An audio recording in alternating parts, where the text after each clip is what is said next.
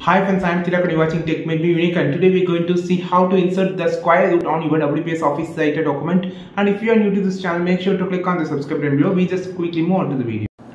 So how to insert the square root in WPS Office Writer like this. So you just need to click on enter and just go to the insert option here.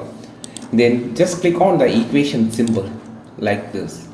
Then you can find an option called so there is a lot of the equations, fractions, script, radical, integral, but you just need to click on the radical and just click this. You can select a lot of the different options. You just need to click the first, and now you just type whatever. For an example, 85890.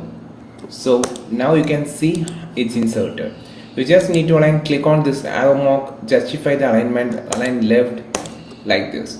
So by this option you can easily insert the square root on your WPS Office Writer. There is also a lot of the options to make. Just click on insert equation, and here there is a different type of radical with this point like this. For an example 55, and here you can make it like this. So I think this video helped you a lot. If it is really helped you a lot, like this video, share this video with your friends who need this, and don't forget to click on subscribe button below for more content about WPS Office Writer. We will meet on next video with a super valuable WPS Writer content. This is Tilak signing off from Tech Made Me Unique. Have a wonderful day.